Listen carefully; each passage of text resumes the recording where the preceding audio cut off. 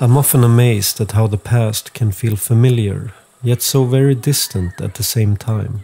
The irony of once being a child who can't wait to grow up, only to end up as an adult, wanting to return to those long-gone moments in time, desperately trying to recapture just a fraction of the beauty, magic, and joyful innocence of childhood.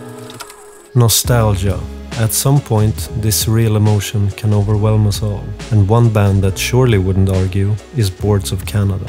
The elusive Scottish duo has managed to make an entire career by fully tapping into this very feeling, with their unique sound evoking childhood memories in almost anyone who listens.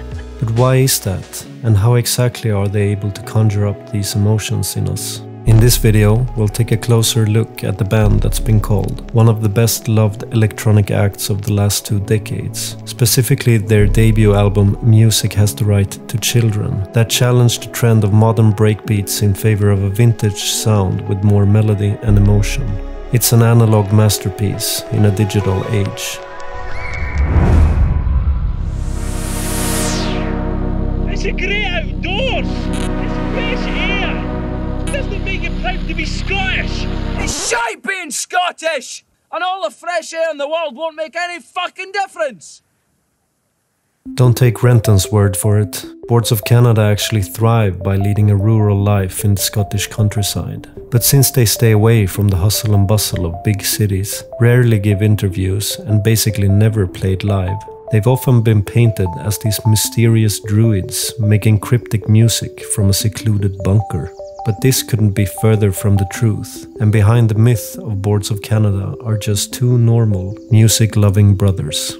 Mike Sanderson and Marcus Owen grew up in a musical family in the small town Cullen and started composing and recording their own songs as early as age 10. In the late 70s, during a brief family relocation to Alberta, the brothers were exposed to the documentaries of the National Film Board of Canada, from which they would later derive their name, and the dystopian science fiction prevalent at the time. The tone, feel, and grit of all the above would later lay the foundation for their unique sound. You gotta tell them, silent breed is people! Back in Scotland, the teenage years were spent playing in more traditional bands, while after school becoming more and more serious about recording electronic music. But with the advent of acid house and the surge in UK electronic, the brothers instead favored playing atmospheric rock in the vein of My Bloody Valentine, greatly influenced by their iconic album Loveless.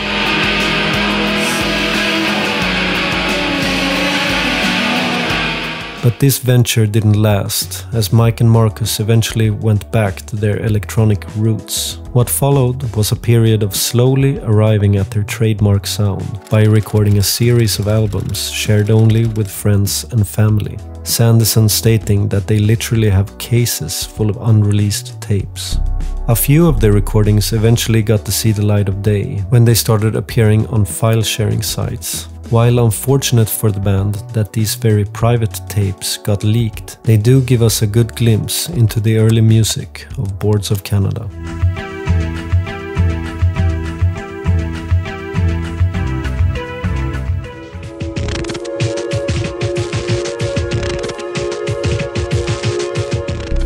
Around this time, they had also recorded an EP, which ended up catching the ear of Auticker's Sean Booth, who then asked them to make a record for their label Scam.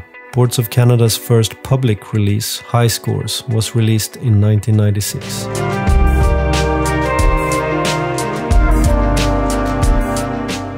Every once in a while, an album comes along that doesn't seem to fit in its era, instead transcending it, hitting us on a deeper, more subconscious level. But what really makes a timeless album? Well, staying away from the current trends certainly helps. When Boards of Canada rose to prominence, CDs ruled music consumption. The world was eagerly chasing the most crisp digital sound, and their warp contemporaries were mostly known for IDM, glitch and drill and bass. Futuristic, frantic beats meant to take your brain to another dimension.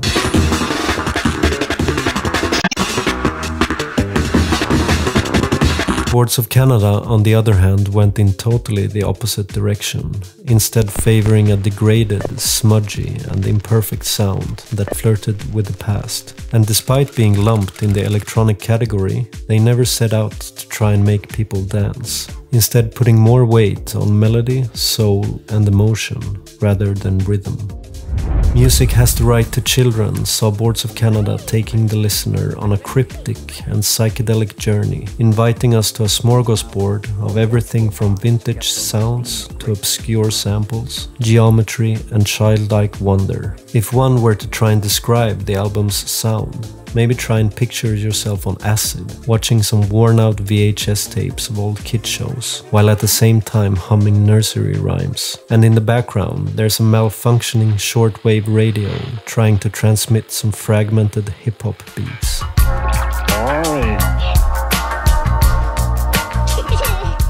This obsession with nostalgia is at the core of everything Boards of Canada does, and it shines through not only in the music. The album title, according to Sanderson, is a play on words from an old 70s textbook called Children Have the Right to Music. And about the artwork, he went on to explain that if there's sadness in the way we use memory, it's because the time you're focusing on has gone forever. It's a theme we play on a lot, that bittersweet thing where you face up to the fact that certain chapters of your life are just Polaroids now. Okay, but what's up with the washed out faces? Is it a reflection on time itself? Like how we sometimes struggle to recognize our past selves? Are we maybe meant to project our own faces to get a more personal listening experience? Or do the brothers just love psychedelic imagery and thought it looked trippy? Who knows? As with anything Boards of Canada, it's cryptic. Visuals aside, to achieve this trip down memory lane, Boards of Canada obviously use a lot of vintage equipment. The Yamaha CS70 has come up as their trademark synthesizer, and the Akai S1000 as their favorite sampler. They've also sworn by using old low-quality tape machines to further degrade and age their sound. But it's important to note that their musical vision relies on much more than just fancy equipment. For instance, take the percussion in An Eagle in Your Mind, which was created entirely by recording Mike's girlfriend making weird phonetic sounds, chopping it up and turning it into something completely different.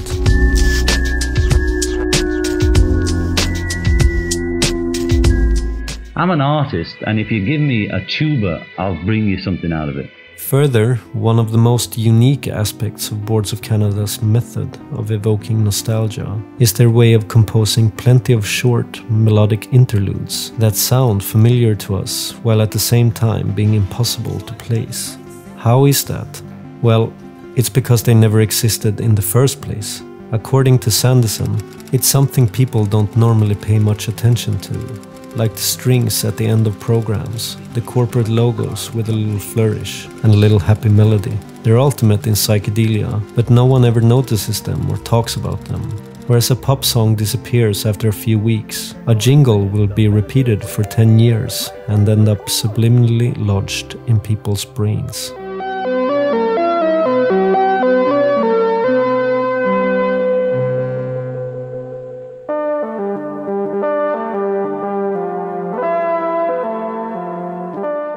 Again, what really makes a timeless album? Well, in the case of Music Has the Right to Children, spanning the use of vintage equipment, obscure samples, familiar melodies and psychedelic imagery, the common denominator is always nostalgia. And this affection for the past seems to even have the power to transcend time itself and become strangely prophetic. On the album Closer, one very important thought. Boards of Canada ties it all together by sampling the 80s adult film A Brief Affair. In a thought-provoking speech, we hear a woman defending the personal freedoms we've always taken for granted, but that are now gradually being more and more threatened. With everything from COVID lockdowns to online censorship and restrictions on freedom of speech, this closing message is eerily resonant in today's modern world.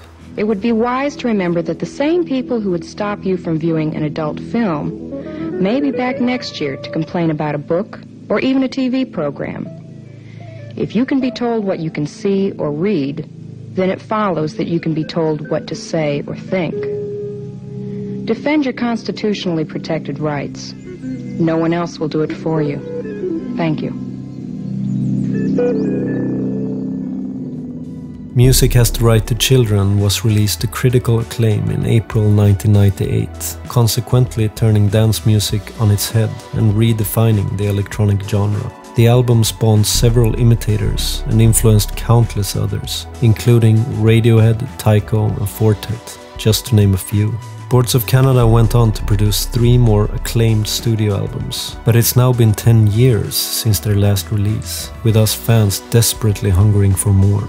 Rumor has it that there's gonna be another one, but who knows? Again, as with anything Boards of Canada, it's cryptic. Anyway, new album or not, I think we have to be grateful for what we've got through the years. Boards of Canada truly standing out in the pantheon of electronic music.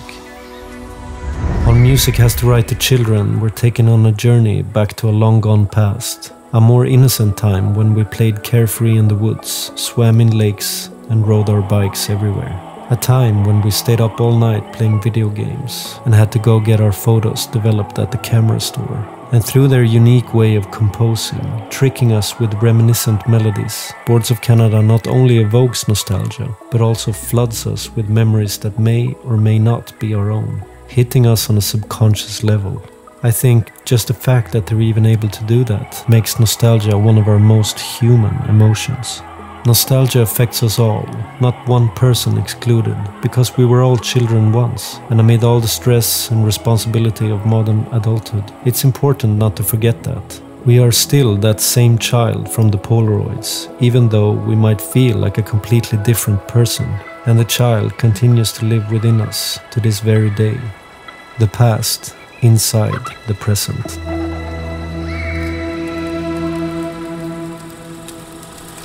Oh, orange.